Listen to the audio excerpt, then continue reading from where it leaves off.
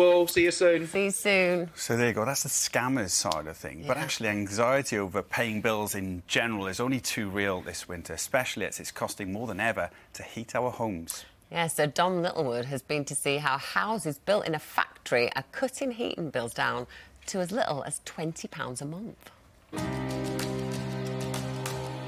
The cost of living crisis shows no signs of slowing down. Many people are worried about how they're going to afford the energy to run their homes, but there are major changes underway into how we build the homes we live in. Now, this might look like an ordinary house, but it was actually built in a factory. Here in North Yorkshire, this company is doing what they can to build more energy efficient homes using a kit of parts that are put together on a production line. Nigel Banks is the Research and Development Director. Fantastic to meet you. I'm looking forward to seeing this. Well, we've got loads to show you. We make the floor, add the walls, add the ceiling, and we fully finish the house inside and out. We then transport that to the building site, land that on the foundations, add a first floor, add a roof, and we've got a house that's built in an hour on site to what would normally take months. Where is this better than the traditional method of bricks and tiled roof and insulation on site? We've got the insulation is continuous around the house without joints and gaps. It's built in the dry. Incredibly, these homes are so well insulated, the company are able to offer an option where you don't pay for your energy.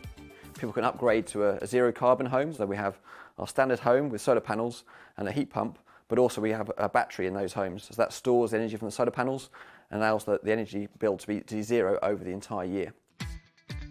The factory is arranged around 3 different assembly lines and is capable of building up to 2,000 homes every year.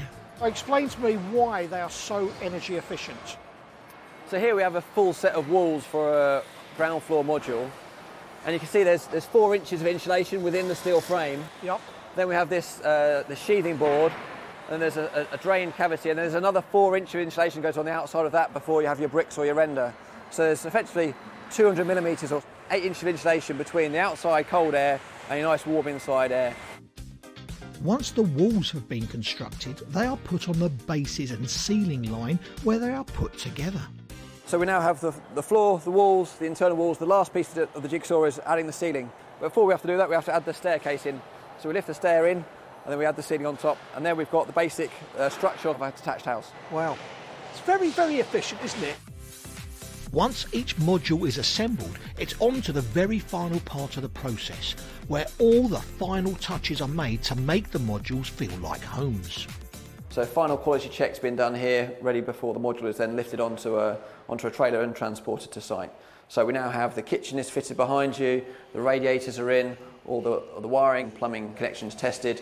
So the home is now painted, decorated on the inside and finished.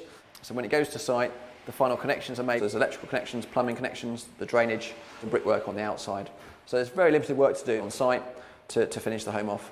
Let's talk about the important thing, cost. How would this compare to a house of the same size using traditional methods?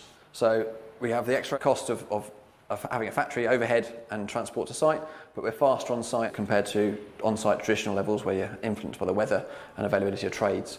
So overall, the net position that currently is we're about the same sort of price as traditional construction. With 300,000 new homes needed annually to meet current demand, the aim is to build 75,000 new modular homes every year by 2030. Sam Winch lives in a modular home in Newark-on-Trent. What made you decide to go down the route of buying this type of building? Initially, it was just pot luck, and I was completely naive to actually the fact that it was a modular build. I did think it was a normal house, if you like. It's been just over 2 years now. It's brilliant. Why is it so good?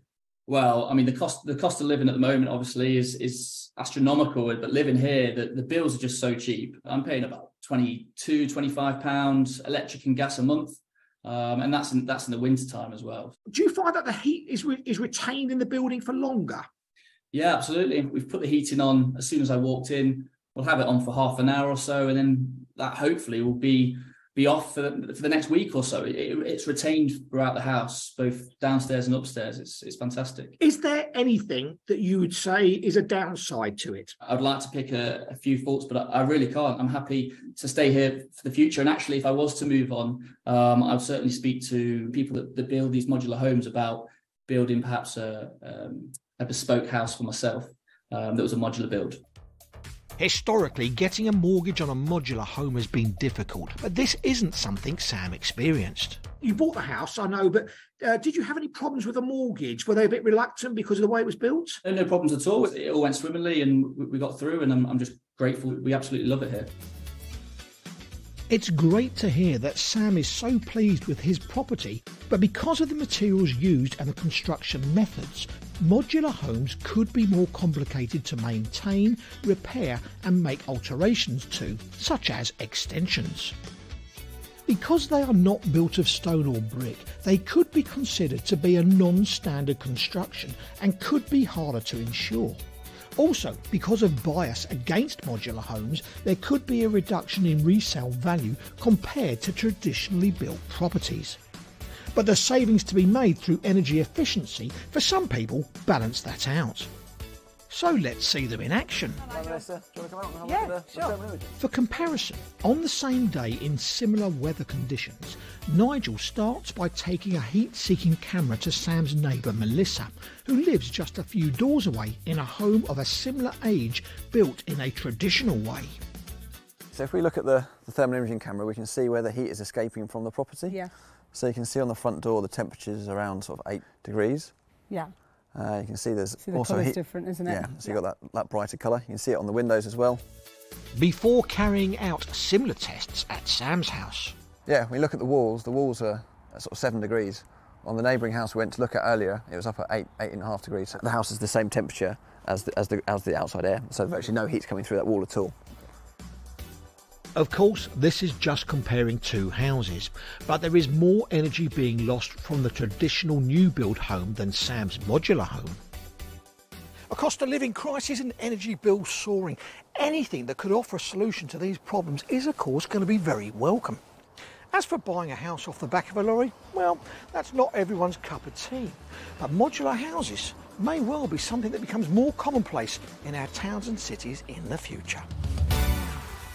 Well, I did find that fascinating. I was surprised that it costs more or less the same to build a modular house. But what's more surprising is the difference that it makes in those energy bills. The energy costs, yeah, 25 quid a month. Yeah, I mean, it's You can see what's crazy. attractive, can't you? Yeah, definitely. It's, everyone's thinking about heating at the moment. Yeah. And actually, it's not just heating bills.